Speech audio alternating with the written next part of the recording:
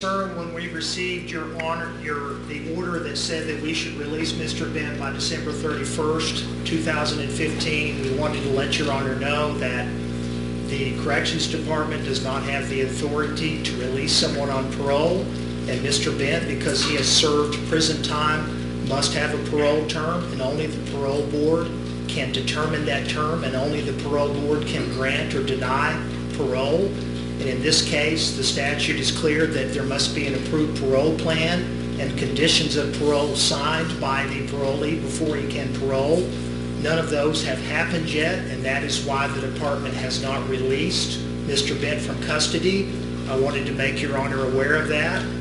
I also wanted to make Your Honor aware of the fact that on February the 5th, coming up very shortly, there will be a parole hearing for Mr. Bent.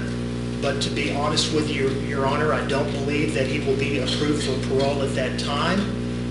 There are concerns from the parole officers, and they've made recommendations to the board. The board can overlook their recommendations if they want to, but the recommendations are that where he would live would be in a place where there is not adequate cell service, and as a condition of his parole under Section 31-21-10.1E, he must have an electronic monitoring device on him, and one could not be used at the location where he would propose to reside. I don't speak on behalf of the parole board, Your Honor. I'm only here on behalf of the Corrections Department, but I'm merely pointing out to you that these are some concerns that I believe that the parole board will have to look at. I'm sorry? I'm sorry, Your Honor, I didn't hear what you asked me. Actually, there's so much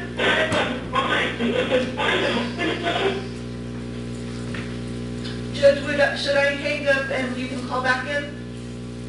Yes, sure. Go ahead, hang up and let me try calling back. Okay, thank you. This one's dead. Thank you. Thanks.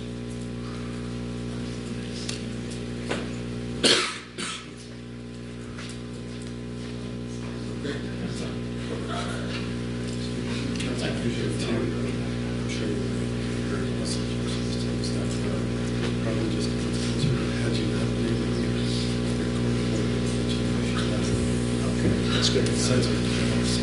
I'll try that one too, though, just to make sure.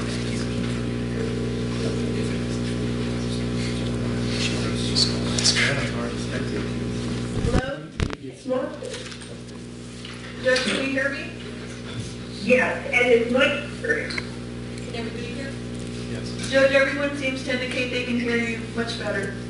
And Mr. Brewster, I heard up to the point where you indicated that you did not believe the parole board would approve because a sex offender is required to maintain the electronic monitoring system, and it does not appear that service is available where he would reside. Is that correct, Mr. Brewster? That's correct, Your Honor. And again, I want to be very careful, Your Honor. I don't represent the parole board. I represent the Corrections Department. I can't put words in their mouth, but I'm sure that that would be a concern that they would look at.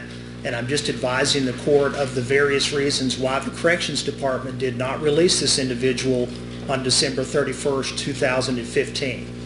And that's really all I have, Your Honor, unless you have questions. Thank you, Mr. Brewster. Mr. Olson, was an agreement between the state and the defense. What is the state's position? Your Honor, in this matter, the state, as you have indicated, did reach an agreement with the defense counsel under the circumstances, I believe, due to the defendant's health. However, the state is in a position in this case of really deferring to the Department of Corrections. This is an issue that they have brought forth, and it's the state will back the opinion of the Department of Corrections, but does not have a separate opinion to bring forth to the court. Thank you, Mr. Olson. Mr. McCall? Thank you, Your Honor.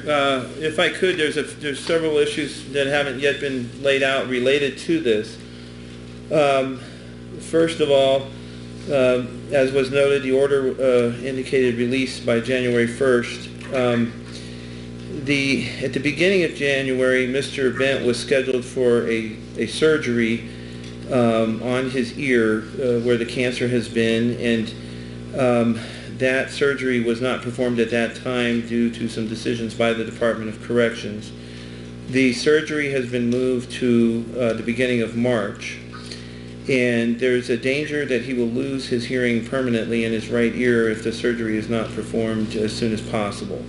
So I wanted to let Your Honor know about that, because that was kind of what brought us all into this place in the first place. With respect to the parole board, we have talked to their attorneys. I think sometime around the time this motion was filed, I actually expected their attorneys to be here today. I'm concerned that their attorneys are not here, and that we might need to have a hearing with them involved, because they seem to be the linchpin, and they have insisted on following their administrative procedures over the court's order, and I have a real concern about that, because they had the order in November of 2015, and they had the opportunity to fulfill all of the requirements of the order, prioritizing the court's order over their own administrative process, which I think is what we normally do in state government, given the three branches of the separation of powers. And so I'm really concerned that an administrative process is affecting something where they had enough time to go through their process if they had made a few changes.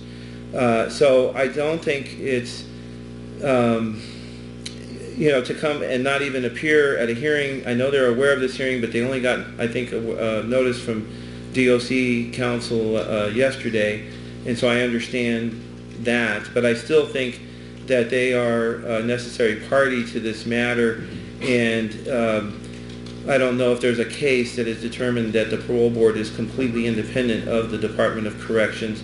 I know that they are asserting their independence, and they are a separate agency in a sense, but they are also intertwined with the Department of Corrections. So this is, I think, very important. The other issue, and Mr. Brewster was kind enough to inform me about this cell issue, we have enough time now that we know about it that we may be able to bring in proof and evidence to the parole board hearing on February 5th that actual cell service is available, and that cell extenders can be put into the home and through the Verizon cell phone service that is available there, that this issue can be addressed.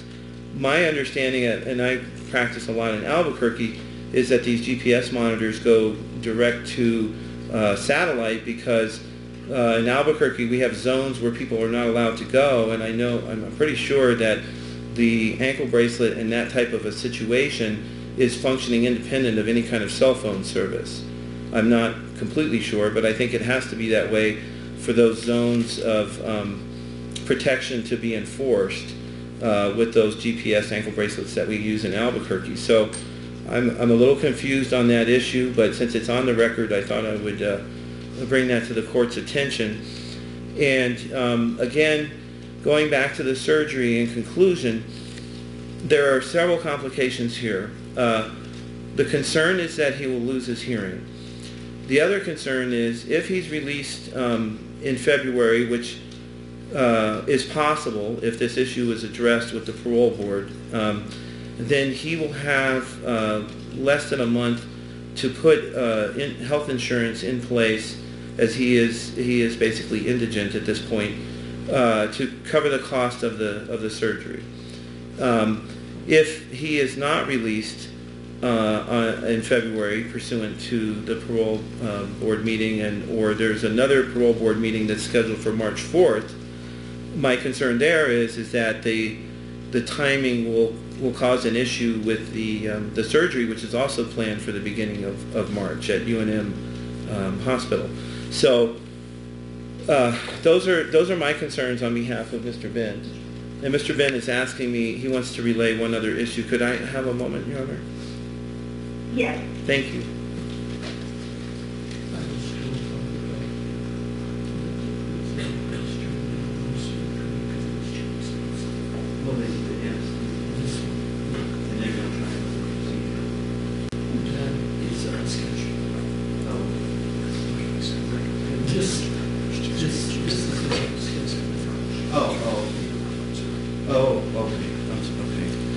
Okay, I'm sorry, Your Honor.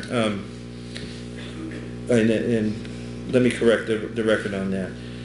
First off, the surgery on the ear has apparently been canceled by the Department of Corrections, the one that's in danger of losing hearing because of the expense. And I think it's the anesthesia expense that was a concern. But there is another surgery because the cancer is now on the other side of his face near his right ear, the other ear, the good ear, and that is the surgery that is scheduled for the beginning of March. So I apologize for getting that a little bit confused. So, Thank you, Mr. McCall. Is there now? there's one other issue I wanted to bring to your attention and the state's attention, and according to the caseworker that Mr. Bent has, they were proposing to interpret a requirement of 8 years of parole from the amended judgment and sentence, and we can maybe visit that at some point, but I don't see that in the amended judgment and sentence, but I wanted to bring it to your attention and put it on the record. Again, my concern is if DOC feels constrained by the parole board's authority and jurisdiction with regards to Mr. Bent's release, then I'm concerned that since we don't know exactly what's going to happen, that we may need to have a hearing where we hear from their counsel, and thus Your Honor can see a way to order a disposition of this that will resolve all the issues that have been put before the court today. Thank you, Mr. McCall. And as Mr. Olson noted, this was essentially an agreement between the parties and it was approved by the court. I think Mr. Brewster is correct in their motion in that the parties nor the court took into consideration that the parole period. It seems like we need to do possibly two things. Either have the parties submit a second amended judgment and sentence reflecting the agreement of the parties and which does comply with section 312110E, or setting aside the judgment and sentence, the amended judgment and sentence, and the parties go back to the drawing board altogether.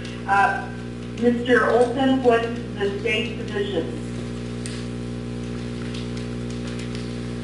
Your Honor, as you're aware, with your proposed resolution, the state hasn't had an opportunity to discuss this with Mr. McCall. I can state that I think the state would prefer to reach some sort of an agreement on an amended J&S, since we're the ones that kind of started this in the first place. So if you could give us some time to do that, perhaps we will submit it to the court, and then now that we are aware of the issue, we can include the issues of parole, the statute that you noted, as well as make sure that everyone's on the same page before we submit it to you, and then you could approve it and hopefully remove the necessity of having a further hearing on the issue. Thank you, Mr. Olson. Mr. McCall? I believe that is the best way to proceed, Your Honor. Thank you. Your Honor, Yeah. Your Honor, this is I'm Jim sorry, Brewster. go ahead. I'm sorry, Your Honor. This is Jim Brewster. May I address you one more time to clarify one point? Yes, sir. I appreciate it. Thank you, Your Honor. Mr. McCall indicated that he wasn't sure that the department was completely separate from the parole board. I would point you to a couple of statutes that make that crystal clear. If you would take a look, Your Honor, at Section 33-1-7 along with Section 9-3-11, I think it's pretty clear there that the parole board is the one that handles parole issues, even though they are affiliated with the Corrections Department in the sense they are administratively attached to the department, but they have their own powers and duties and are separately represented by the Attorney General's office. That's all I have, Your Honor. Thank you, Mr. Brewster. Now, I do appreciate you bringing these concerns to the attention of the parties of the court. Clearly, we were deficient in not taking into consideration the parole period. Now, I'd like to ask one other thing, another issue that Mr. McCall brought up. What about a furlough for any operation, Mr. McCall? Well, Your Honor, I think the biggest concern is these are what I would call major medical procedures because they're dealing with cancer. And so as has always been the case in these cases, we have two conflicting interests here. One is the interest to follow the original order, or the spirit of the original order, to have him released so that he can, being that he is a vegetarian and lives a certain very particular lifestyle that is not easy in the prison, that he can get back into the very healthy oriented lifestyle that he had at full speed. But at the other side, we have the issue of there are actual medical procedures being scheduled. Doctors are making decisions independent of this whole process because their duty is to save life. And then there's the third prong of the issue, which is whether the Department of Corrections will be involved, and then they make decisions also based on their budgetary constraints, and how that impacts his ability to get insurance, because he can't really get, I don't think he can get insurance until he's out of the Department of Corrections. So all of these things are converging within the month of February, and action on his health issues, according to the doctors, needs to be taken as soon as possible, which I think has been scheduled for March. So I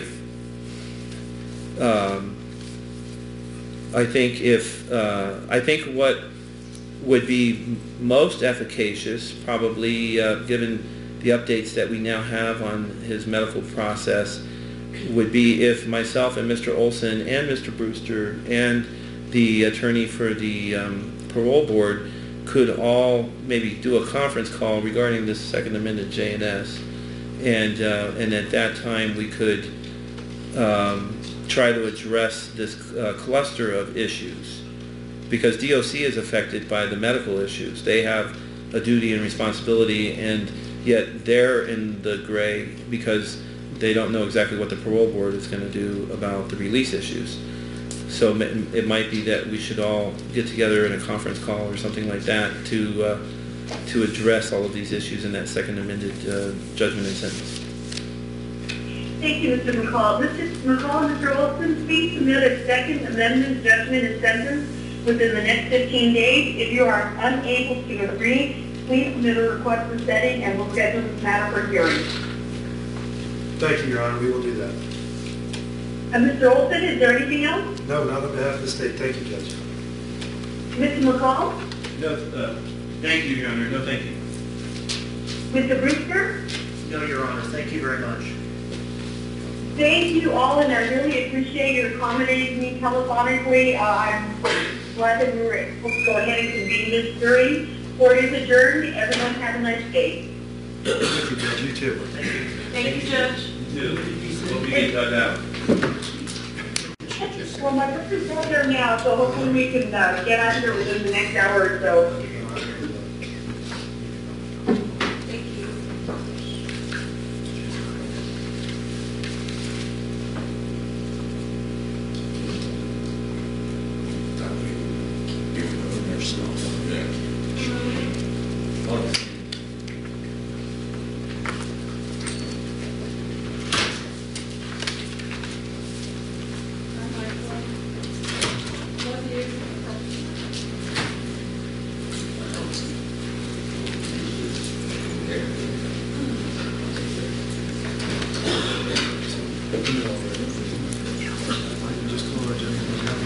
Okay.